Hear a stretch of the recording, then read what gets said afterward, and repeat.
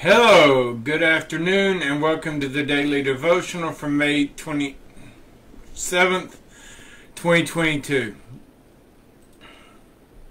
Seek God's face at the beginning of your day.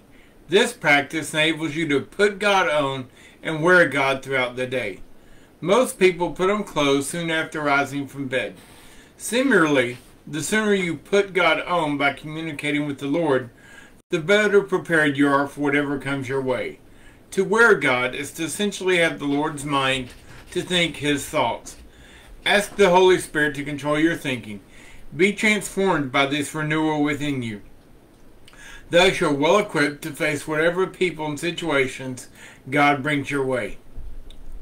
Clothing your mind in God is your best preparation for each day.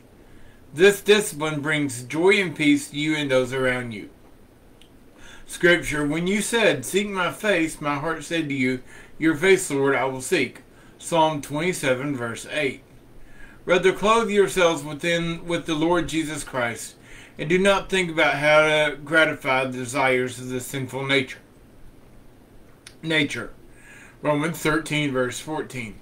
Therefore, as God's chosen people, holy and dearly loved, clothe yourselves with compassion, kindness, humility, gentleness, and patience. Colossians 3, verse 12. Prayer. Lord, help me to seek your face each day and clothe myself with Jesus and with compassion, kindness, gentleness, and patience to everyone I meet today. Fill me with your Holy Spirit and with peace and with joy and joy overflowing for your glory. In Jesus' name, amen.